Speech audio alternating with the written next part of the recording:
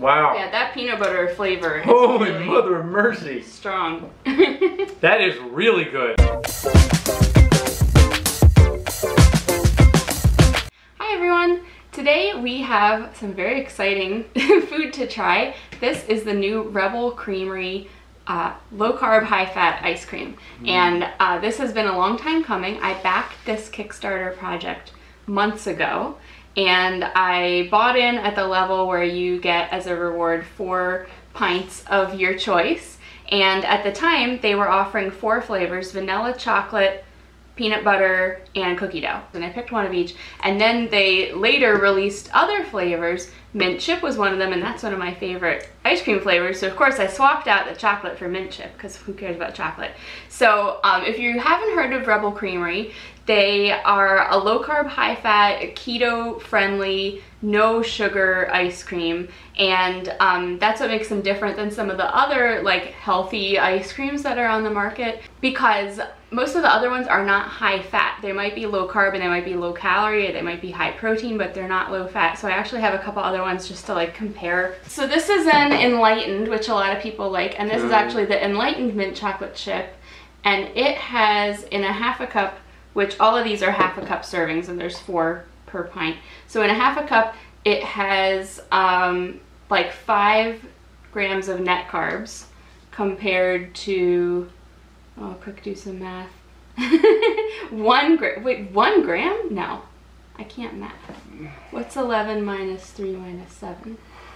That's 1. That's 1. Well, then why is it, oh, it's 6 grams per pint.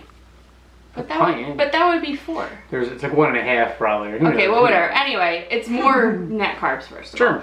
Sure. This one is 6 grams of protein. This one's only 2.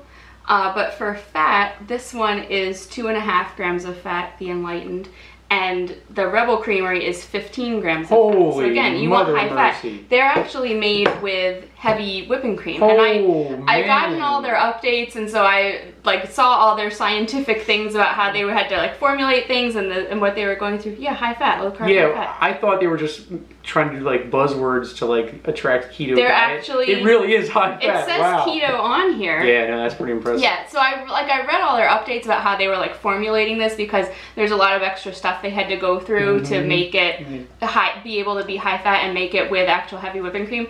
So just as another comparison, you know what? Wait, let me. Halo Top. I actually have peanut butter Halo Top. Let me compare to that one. Hold for editing. We eat a lot of ice cream. Hold for editing. So here's the peanut butter Halo Top. So compared to the Rebel Creamery peanut butter fudge. Let me read them all. So peanut butter Halo Top is 6 net carbs in a serving, which is just half a cup. This one is 2 grams of net carbs in a serving. Halo Top has 5 grams of protein. Rebel Creamery is 3.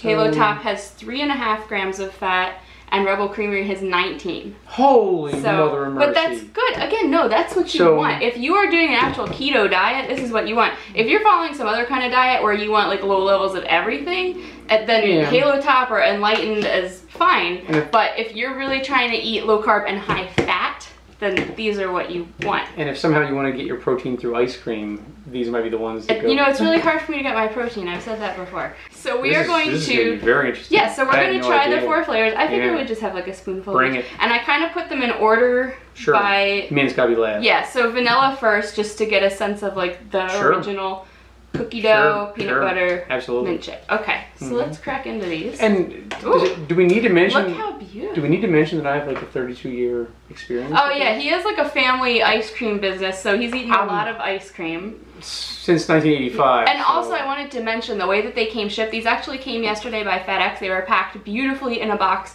full of dry ice. Everything was like completely frozen and frosty, and it's like 90 degrees out at least. They did an excellent job shipping them. All right, so let's break. Ooh. Credentials should be mentioned is all I'm saying.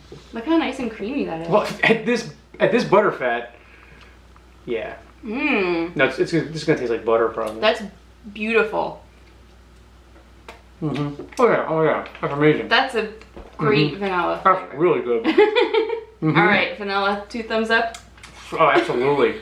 It almost tastes like Cool Whip. It's so fatty. Yes, that's. That reminds me. of the vanilla we had back in the 90s in my parents' restaurant.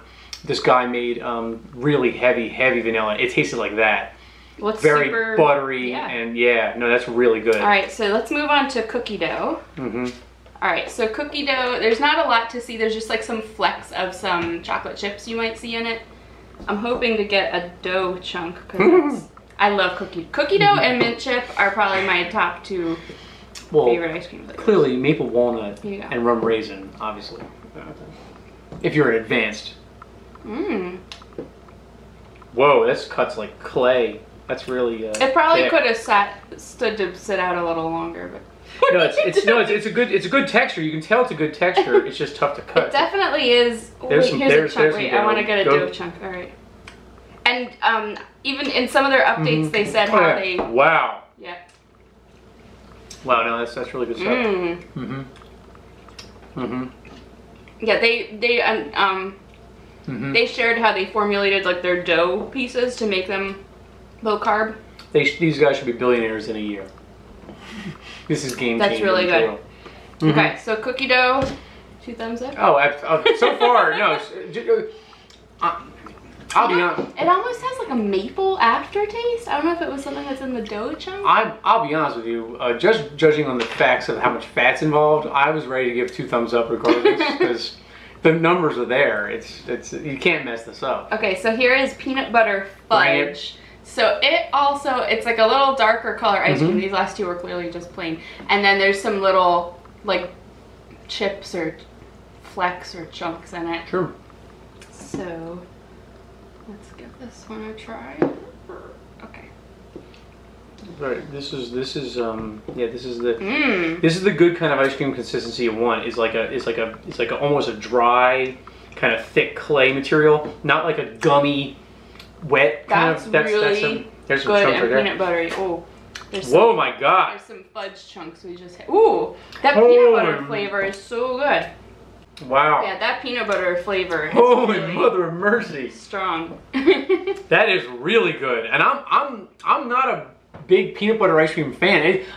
I'm not against any ice cream really, but given the choice, peanut butter is not usually my go-to because it takes over the palate so widely. Even though I usually like that kind of food where the palate gets annihilated. It's like a good roasty. That sticks to the ribs. That's a real. That is it does not at all taste fake or butterfingery or it is like that's like real roasted peanuts. Like that is really good. The fat is where all this magic is happening. So last one is mint chip. I just took a sniff. It smells like mint. It smells good. So again, it's kind of vanilla-y colored. It's not green or anything. And then just with some little chocolate flecks in it. This is really some game-changing material. This is history here. Hopefully this video. I'm sure this is. Yeah. My brother loves mint chip also, big time. So I gotta bring him some of this. The texture is so good. My brother makes the argument that mint chip is the best flavor when drunk. That's his. We've had long arguments about that. But mint chip. The mint flavor is like so. Oh wow! I don't know how to describe it. Not subtle. So like, creamy. No. It's not. That's high quality stuff. It's like mature. It's not like kids. It's like a grown up. That's an adult mint chip.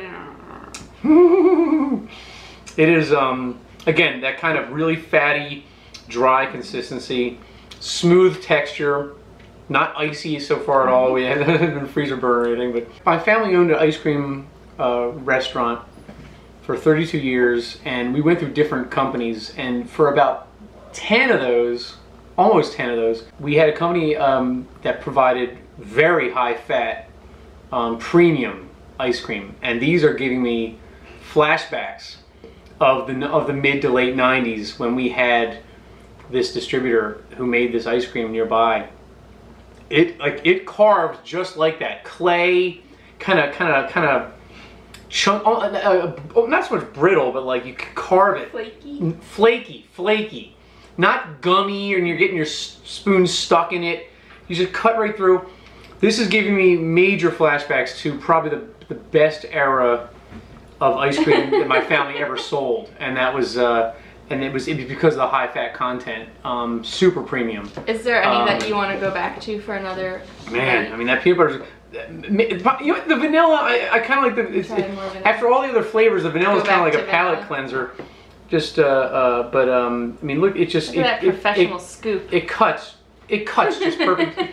It must have low air content also. It's not. It looks almost like Haagen-Dazs. You know what? You would appreciate all the like technical updates and things that they sent us, because they really did share a lot about the manufacturing process. You know, there was some delays just due to once they scaled it up to like factory level, that there was delays in figuring out like how to produce certain things. The one thing, this is almost like a high quality single malt in a world of craft, because this is not coming from the perspective of it's really good for keto. No, this is good straight as ice cream. I'm not judging this based on the low carb diet. I'm basing this on the credentials of what I consider a decent ice cream. The diet to me is not part of this, even though it is clearly, I mean, advertising to keto. If you were not doing keto, this would be a really unhealthy ice cream to eat, though. I mean, it's really high in fat. No. If you were eating carbs normally and then you ate that, you're dead. The other brands you mentioned, without a doubt, this is easily the best I've ever had, and I've even put this up with some of the best ice cream I've ever had in my life. Again, with that kind of high fat content, that's where the good stuff is. If you want a comparison, have some of this sometime, and then go get some Dairy Queen.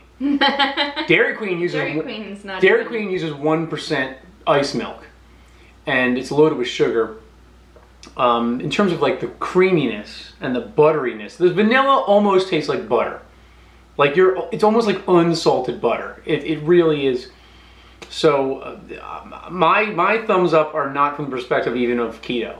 It's just, this is just a high craft ice cream that is really, I can't believe we got in this early on a company. Well, I'm excited to see it once it gets into stores. I don't know that I've seen that any stores are carrying it, and right now obviously the shipping is kind of what makes it prohibitively expensive. This reminds me of the kind of stuff that's like very well made, but Americans might not appreciate it, and it might just get beaten out by Halo Top just by sheer numbers. I don't know. A lot of people have been very excited about this for a long time and talking about it for a long time. They got, I forgot to mention, for their Kickstarter, they needed to raise $25,000. They raised over $80,000. So there's obviously people who are interested and willing to pay for something like this and want to see it happen. You feel like you're eating top quality Haagen-Dazs. The high fat makes up for it. Exactly. So this company is really got their finger on the pulse for the low-carb, high-fat diet. So overall, thumbs up? Oh, beyond.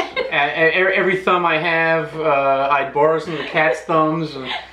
Honestly, wow. No, this is really some of the best ice cream I've ever had in my life, and my family owned a restaurant as early as '85. So, Peter. So, so absolutely, this is extremely, and the mint, I can still, wow, no, I'm at a loss for words, I guess, to some extent, because it is, you don't get the feeling like you're on some special diet or something. Well, it's not, I mean, it feels normalcy. That's kind of how the secret of the keto diet works in general. The high fat makes things so rich, you don't feel like you're missing out. Yeah, I don't need any more. I'm good. Four teaspoons. 4 spoonfuls. I'm good to go. Yeah. I'm full. Good. Yeah. Well, thanks for joining us today. If you enjoyed this, don't forget to give us a thumbs up. Subscribe for more videos, and I'll see you next time.